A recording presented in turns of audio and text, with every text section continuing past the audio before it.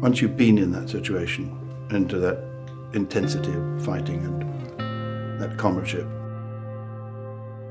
and then you go back on leave, and there are suddenly these people who've been having this normal life, which of course is not normal to you anymore because you're living in another sort of bubble altogether, and it's impossible to.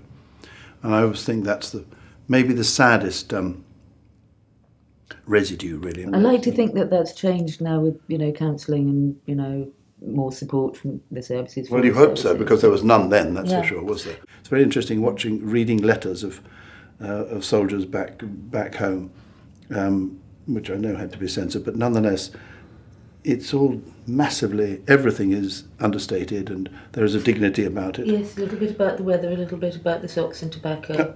It's just extraordinary. And the pink. Yes. And the sort of formality. Yeah. There's formality of relationships. It was the form of relationships was so important, and what was unsaid being much, much more important than anything that was said.